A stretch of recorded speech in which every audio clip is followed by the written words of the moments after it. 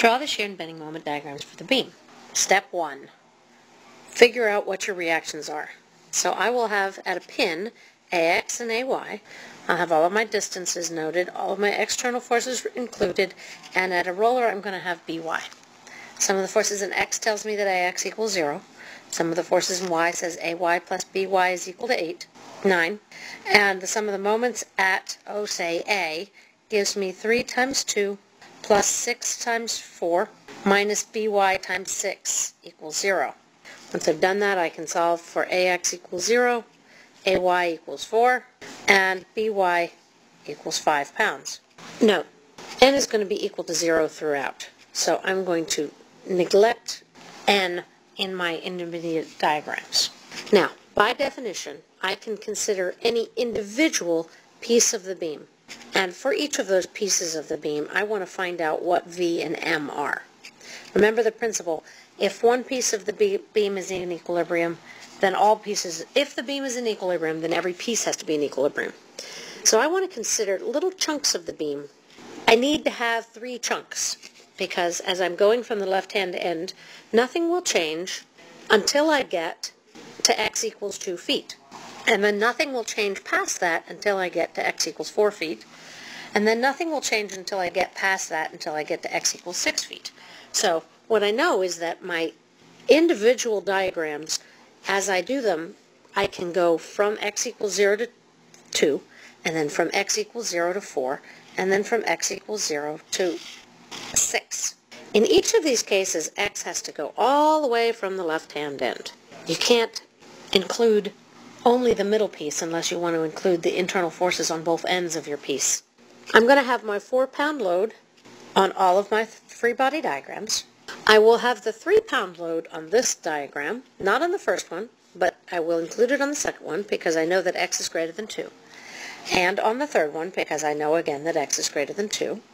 On the third one I also have to include my 6-pound load because now X is greater than 4.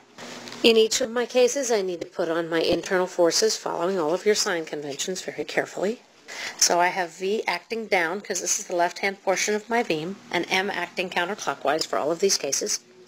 Now I'm going to take the sum of the forces in the Y direction for each of my situations. For the first one, V is equal to 4. That's the only 2 things that I have. On the second one, I have V equals 4 minus 3, or V is equal to 1. On the third one, I have 4 acting up, 3 acting down, 6 acting down, and V acting down. So V is going to be equal to negative 5. Take the sum of the moments at break.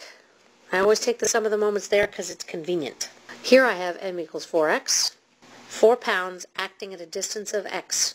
If I take the sum of the moments at the break for my middle piece, I have 4 pounds acting at a distance of X. Minus 3 acting at a distance of X minus 2. Remember, this distance right here would be the whole distance X minus the distance X of 2. So this distance is X minus 2.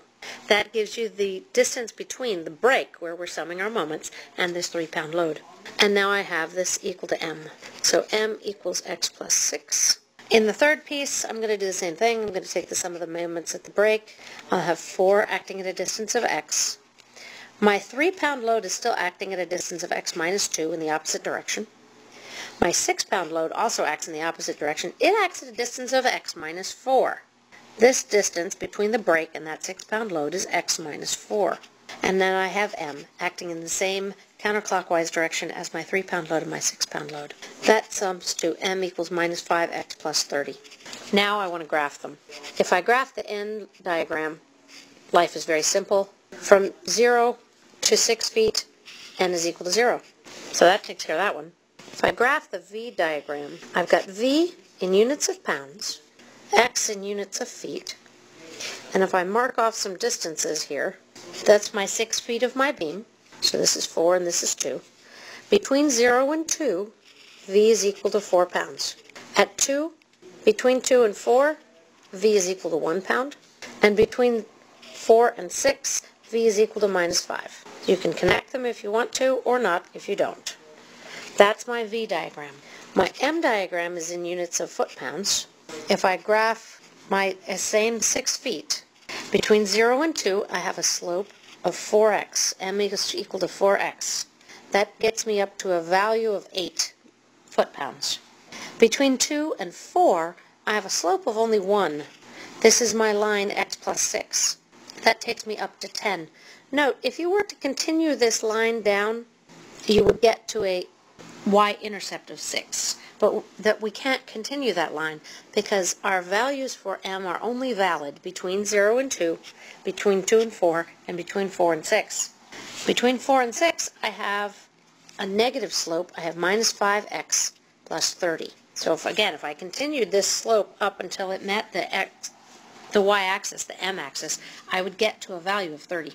Double check that, in fact, your moment does end up at 0, and you're all set.